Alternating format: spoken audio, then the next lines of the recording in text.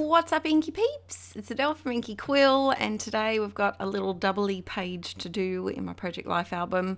I have 2 pages left in my 2020 albums to go, and I am very freaking excited. I just have to print a couple of photos, and my new printer, hopefully, I'm filming this voiceover a week in advance, hopefully it has arrived by the time this video goes up and I can finally finish 2020, because I'm ready to move on to 2021 and 2022 at the same time. I'm going to try and dual scrap my album, so we'll see how that adventure goes.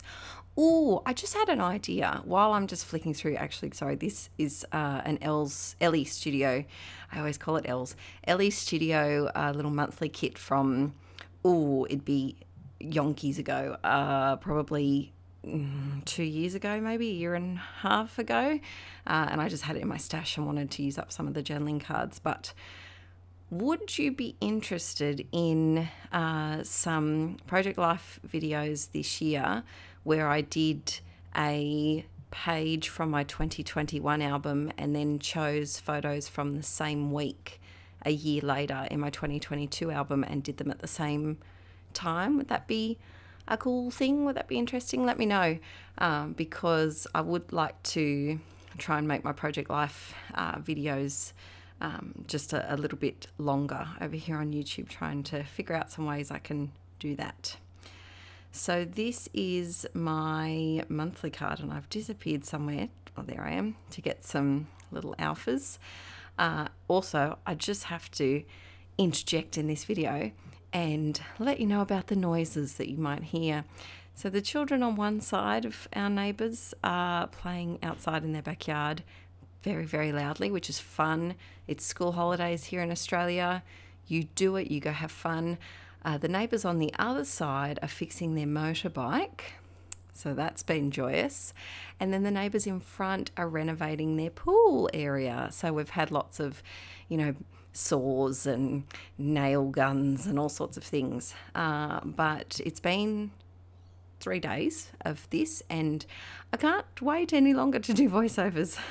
So I can't escape the noise on any side. So if you do hear some loud outbursts, I do apologise for that. But it's summer and it's school holidays, and our numbers are very high at the moment, so everyone's kind of hanging home and doing all of those home renovation projects that they've had on the list for a long time.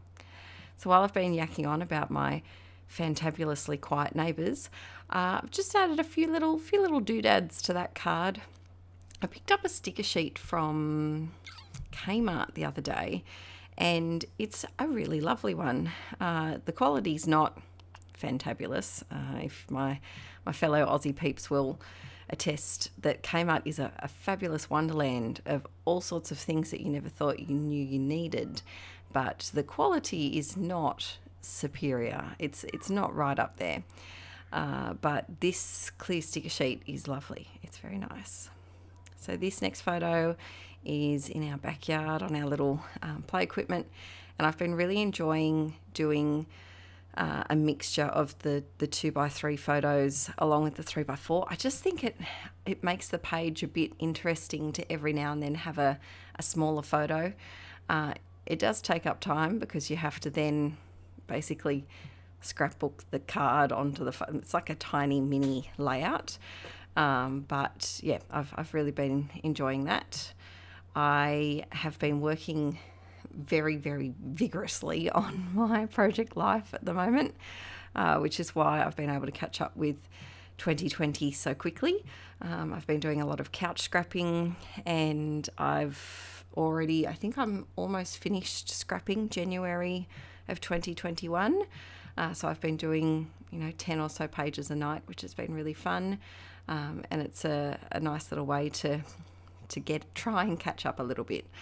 I don't expect to be as caught up as I used to be back in the day, because back in the day, when I first started scrapping, I'd watch the 2 peas in a bucket scrapbook video, process video every week. I'd print off my photos for that week, and I would be caught up by the end of that day. And I will never get back to that, because that was when I was you know, I had a lot of time. Now I've got two little inklets that take up a lot of my time, which is lovely. Wouldn't change it for the world, but yeah, there's no way I'll ever be truly caught up, but it'd be nice to be in the year that we're currently in, I think. So this is a house. Oh, this is our dream house. So Aaron and I have been figuring out what we're going to do with buying a house. Unfortunately, the pricing market in our area has skyrocketed. And to give you an idea, a house around the corner from us sold for $700,000, I think, I think it was towards the end of 2020, October 2020, and it's now on the market for $1.25 million.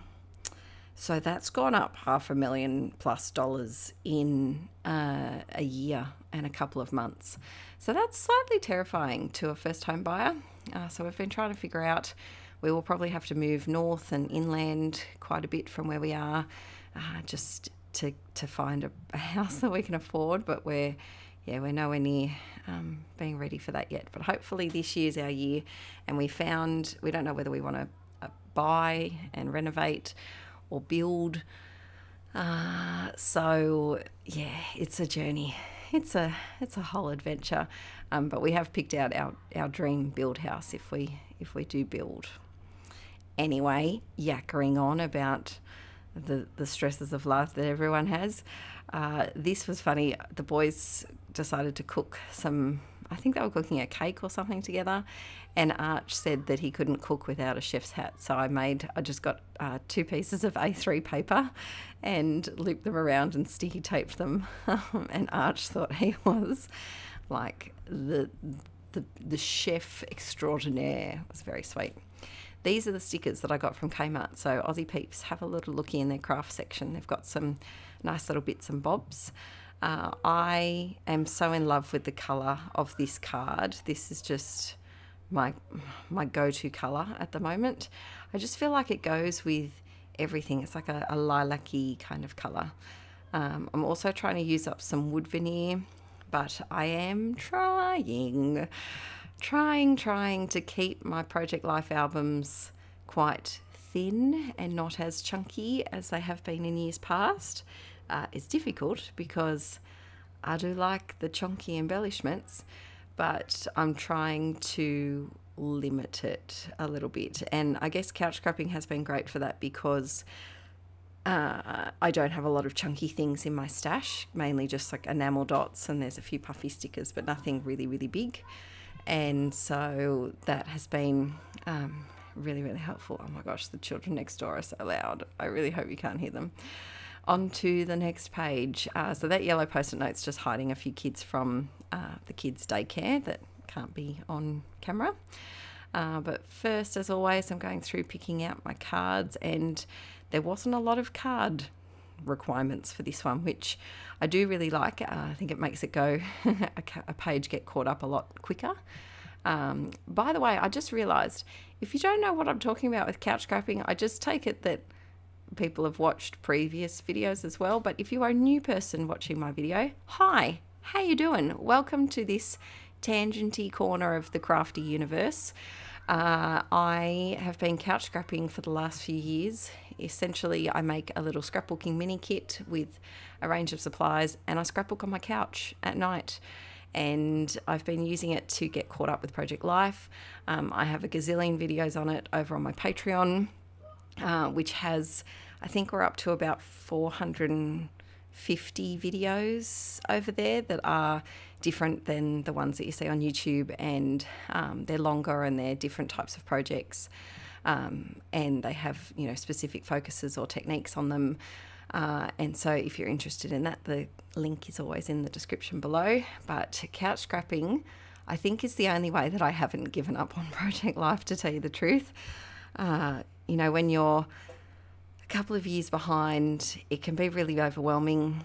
And I think, you know, the biggest tip that I have found to help me is to have more photo heavy pages, instead of having as many filler cards as I may have used to, which I will get back to once I get a little closer to the current date of scrapping.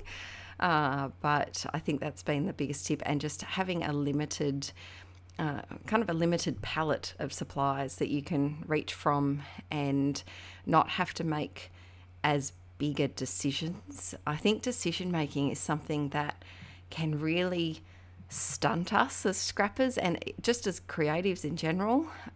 You know, we're always thinking, is this the right choice to put this here? Is there a better option? Do I have a better option over here? Can I check that cupboard and see if I've got a better option over there?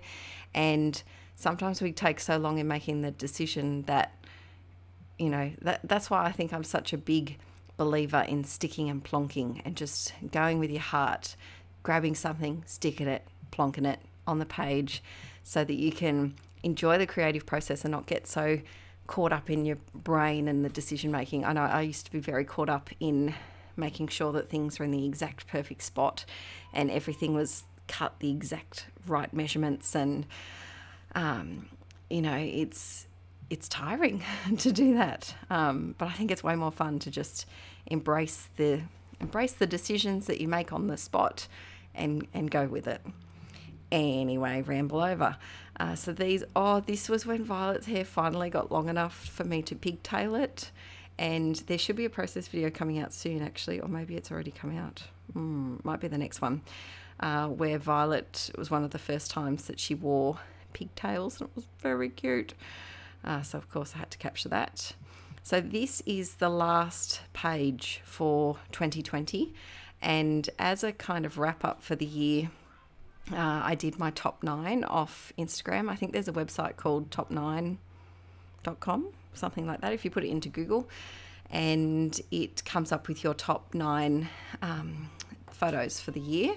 And I just thought it was a really nice way to kind of wrap up the year without going into too much. You know, this is 2020, so a whole lot happened in 2020, as I'm sure we've all lived through. And so I didn't really want to go into a lot of it because I have journaled about things during the album. And so I just thought this was a nice little kind of positive wrap up to the year that was 2020. Let's see how this year goes. Adding a few little white details, and I like having my journaling sometimes go a bit sideways. I think it, you know, adds a bit of a bit of interest to the page. But I hope you've enjoyed this video, and you enjoyed a little double process video over here, and that has given you some inspo to you know, stick and plonk some things in your albums and try and move through those pages so that you can enjoy the crafty creative process. I hope you've also enjoyed the double videos for December and January. We will get back to regular scheduling on in February. But thank you so much for watching. Please give it a thumbs up if you enjoyed it. That really does help my channel be discovered by new inklets, and I'll see you very soon. Bye!